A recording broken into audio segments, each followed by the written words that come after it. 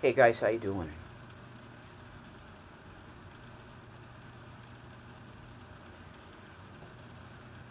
I'm a Christian. Hi, my name's Jason, and I believe in Jesus. I believe in his principles of I believe in his principles of turning the other cheek when attacked. I believe in his principles that I am to pray for my enemies and to do good to those that persecute you for my name's sake. I should have my Bible, I think. That's how I'm feeling. Would you like my Bible? Oh, thank you. Yeah, I'll take this one. Okay. Because this is the... Very similar to yours. Yeah, it's very similar, yeah. It's got some more notes and stuff in it. A Bible, a King James, this is calfskin. Iron calfskin. And this is now my wife's. I did the title page, you know, because I always like doing the title page. And I had it in my name because this was mine. I got the deaths in there. You know, you got to do that. But you guys like personal stuff. You definitely do. So there's that title page, and I signed it over to Shanny, and it was given to her by Jesus Christ. And I hope someday she'll use the margins, because this is a wide margin scripture. You see that? That's where you take your notes, over in these sections here. Wide margin. So I hope someday Shanny takes this and does her notes in it, but she says she is not a note in the Bible note person, which I get. But I just like... I memorize it. Yeah, you memorize it, that's right. But no, it's a really good place, like for instance, it's perfect in Genesis where you pointed out to me, oh, life starts in the sea. Yep. I never seen that. You could write that in that margin. Right, and you'll always be like, oh, you could do it, if you're a pastor, it's great for teaching. Yeah. That's why they call it this, folks. I've never been much of a note taker, though. Right. This is a scripture made by local church Bible publishers, and they are the best makers of the scriptures. I'm telling you right now, this will last you forever if you take care of it, because the binding is, oh my God, the binding. You see how it's old school. It's like a Bible from like 1940, you know?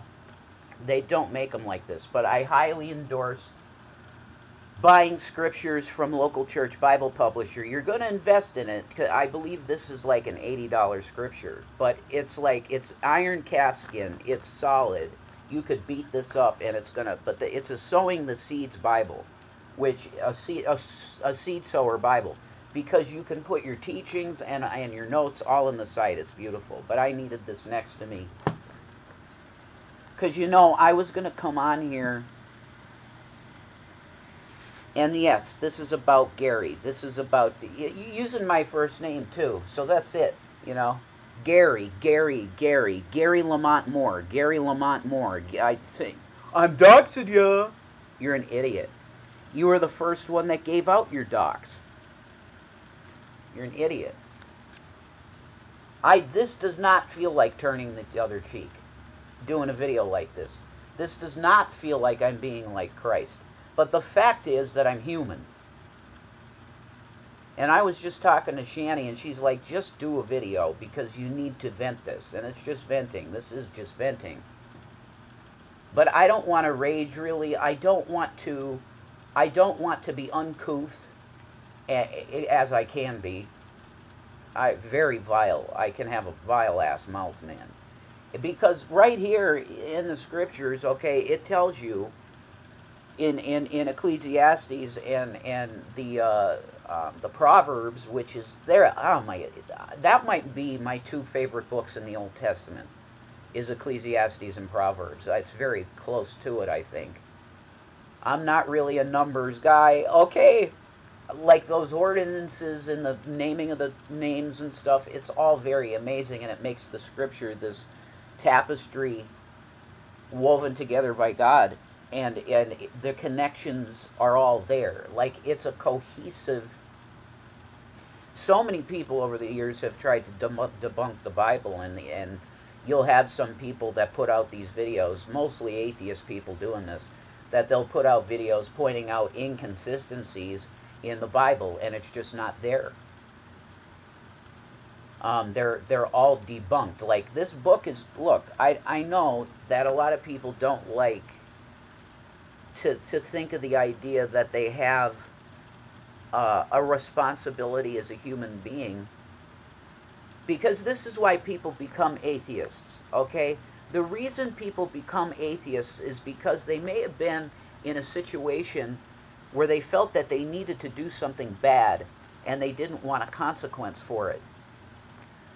If you only have a problem with a book that's trying to be a plumb line in your life of how to act, which this is great for, okay, if you just listen to the teachings of Jesus Christ and do your best to live them, you're going to have a good life, because it's all about compassion for other people.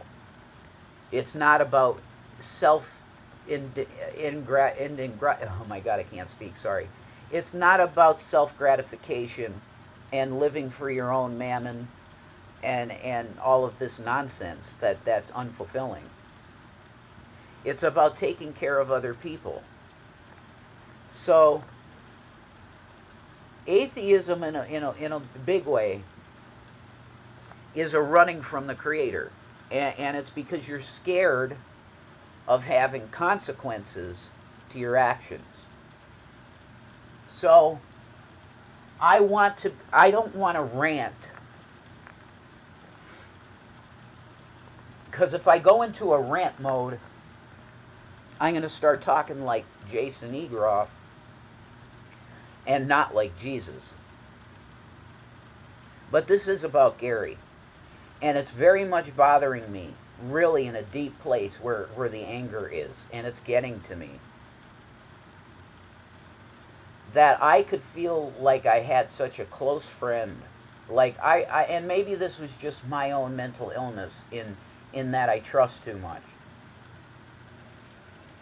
And I give the benefit of the doubt too many times to people.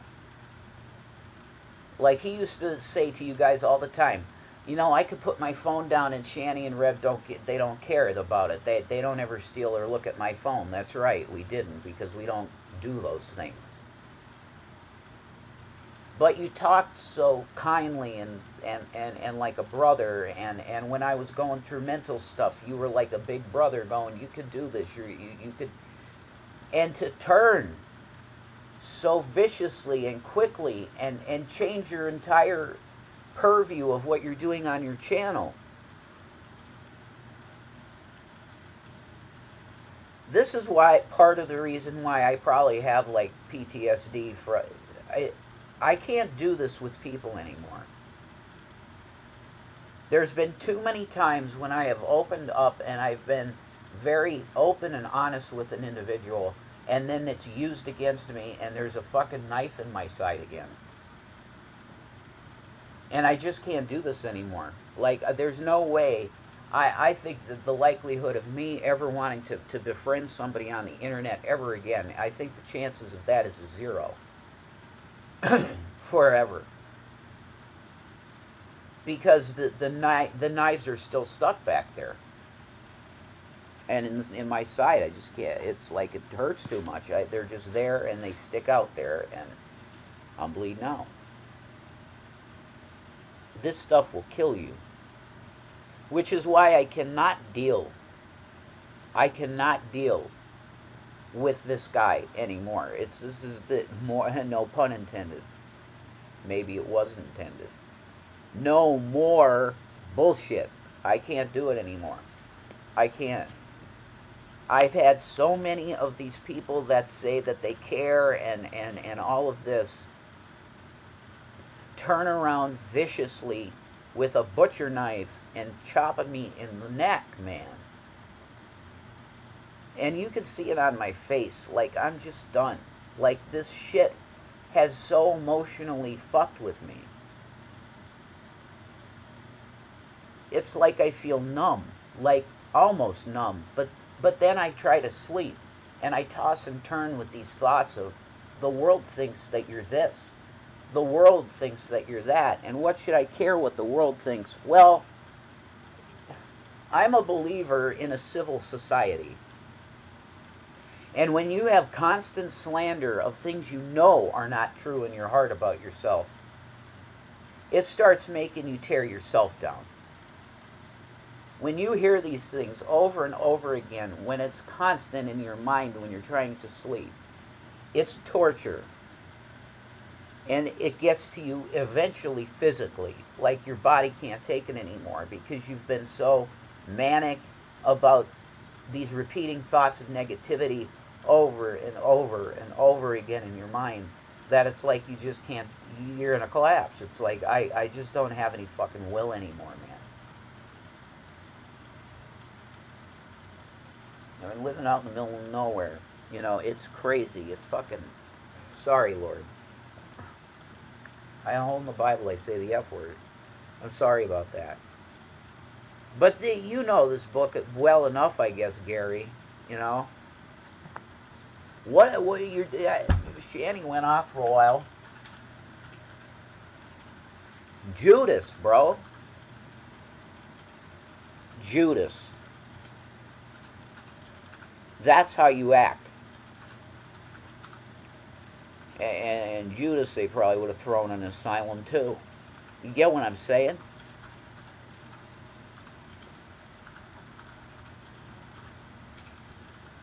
I'm glad I didn't rage. Yeah. I'm glad I didn't rage. I wanted this to be just, this is how I feel. Like just a fish. That's bizarre. I feel like a fish just flopping, you know, out of water. Like, oh. That's seriously. You done? No, I'm still recording. Oh, I thought you were talking to me. No, well, yeah, you too. It's everybody. I'm talking. Callie has a really cute rainbow wig. By the way. All right. Sorry. Shout out to Life of a Free Spirit, Callie. All right. Your wig is cute. Shanny likes your wig. See, I barely even, I know of you, Callie, but like, you've probably said a few words on me and you don't know me even. Like, well, hi. You know, though the internet is insane. Because you can feel like you have this connection with someone, and it's not real. It's illusory.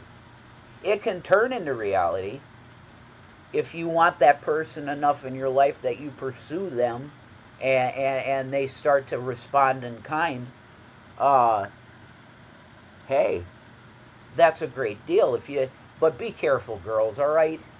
Because the good guys are out here like, do you know how scumbaggy we are?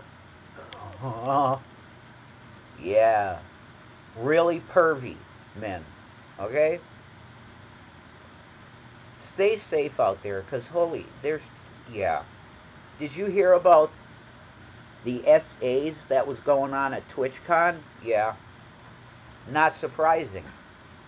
It's not. And it really makes me ill to have to say that, but it's not surprising. And I'm not one of these guys that says, oh, you know, you blame the female because of the way she dresses. That's ridiculous. There's no common sense in that.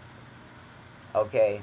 Would you say the same thing as a male if you're walking around with no shirt and you got a six-pack and stuff? No, of course that wouldn't apply because, well, he's doing that for you know why.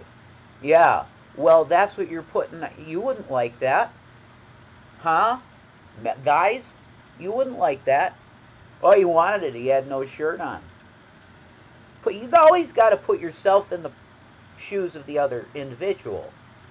And then everything becomes clear. It's the same thing with the abortion issue.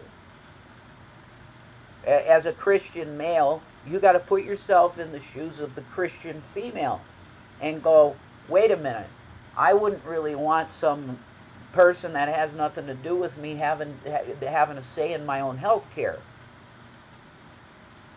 No, you don't. It's your body. It's not mine as a male. And we could talk about that scripture issue with Paul and be subject unto. Yeah, read it in context. We're supposed to revere our wife. Revere her. And that's at the 40-year-old virgin line. You're putting the pussy up on a pedestal. Yeah, you're supposed to. It's Christian to do that. We're supposed to value our wives so much that it's like a shined trophy. And that doesn't mean that they're barefoot in the kitchen and that's it. And baby factories and subjugation, being subjugated. No, that's not the Christian way at all. But of course, you have people like Gary that really misuse the scripture because he's a misogynist pig that looks at every woman that he can say. Oh, there's something I'll throw out there. It's pathetic to see him with like a chick that looks like a punk chick with like ripped up jeans and stuff. And if he likes that type of thing. And he's like a dog with his tongue out. It's pathetic. He's a child. Like that's bottom line. He's a fucking child. He's one of the most immature adults I've ever seen. And I know he works and everything. That's fine. You know, he's got one up on me. But the way the guy acts is he's literally his intellectual capacity is about that of a 15-year-old or 60. Will is way smarter than him. Well, I mean by an order of magnitude of like by a tenfold. That's how much smarter Will is than Gary. And the boy is 15. That's the truth. I had to do this. I had to vent. I'm glad it's not rage, though, because I could go there so easily. I was literally doing that in the bed. Like, and that's why Shanny's like, do a video. And yeah, it was the right thing to do. It's better than you keep cycling over and over again. Yeah. And, yeah, thank you. And it could end up in bad stuff. I don't want it. Because I'm not with my anti-anxieties, and it's rough, you know.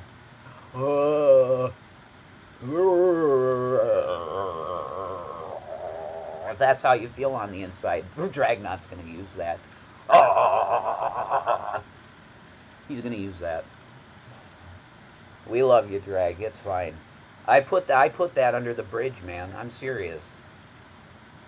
Like, it's long over for me. I'm done with it. I told you in my PayPal messages, man. And thanks for everything you gave me. I appreciate it. I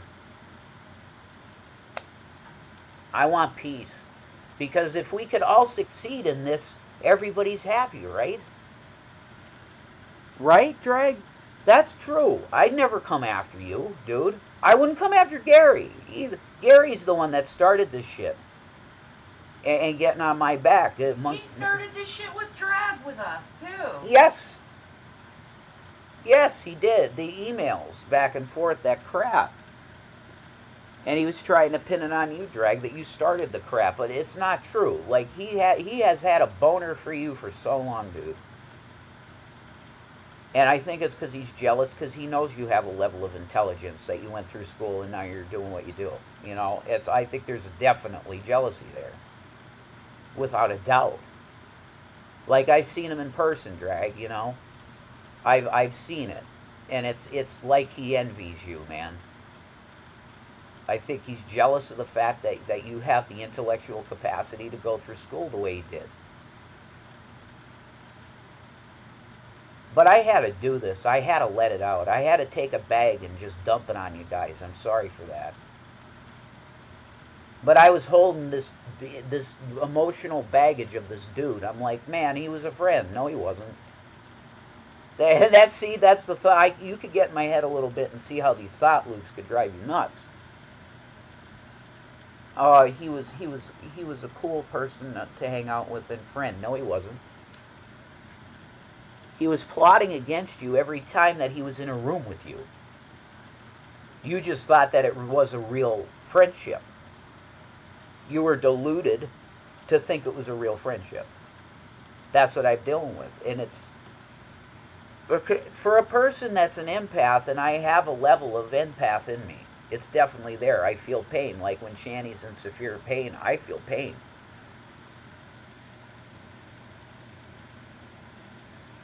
But see, Gman's a narcissist